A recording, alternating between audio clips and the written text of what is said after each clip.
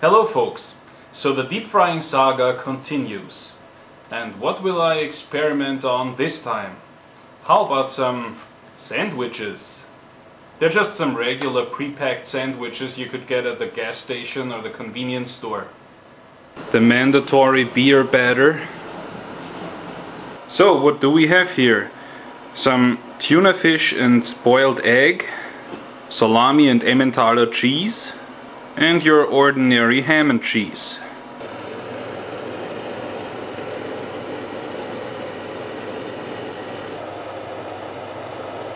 Well, looks quite nice actually.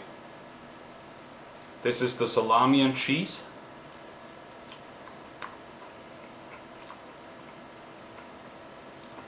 Nice gooey cheese. Tuna fish and boiled egg.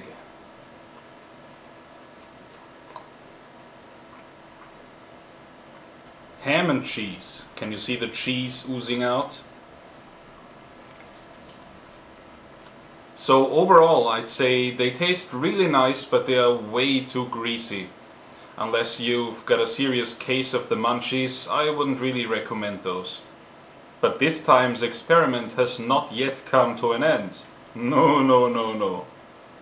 How about we try deep frying a tasty cheesy Leberkäse roll? For more information on this traditional Austrian snack, please check my Austrian snack vlog.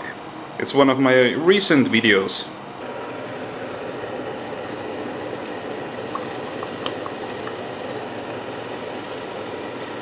Oh, and I also want to try those two. This one's basically a mini pepperoni sausage wrapped in sourdough or bread dough. And this one's supposed to be some sort of pizza snack with cheese and salami and pizzaiola sauce inside. And of course, I've got some leftover chorizo. That cheesy Leberkäse bread roll was pretty high on fat and pretty low on what the body actually needs beforehand. And I don't believe the deep frying process has improved this situation at all. Anyways, I ain't come this far.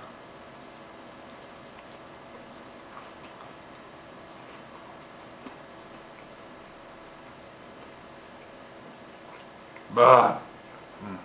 Not recommended at all. It's really soggy because it's soaked up like a gallon of oil.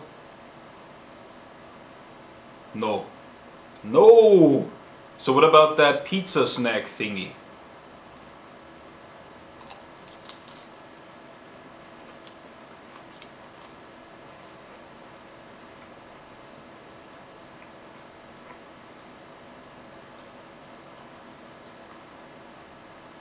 That was okay, but not really necessary.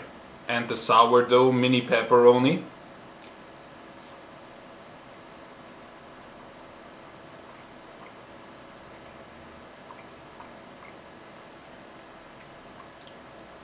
Too greasy.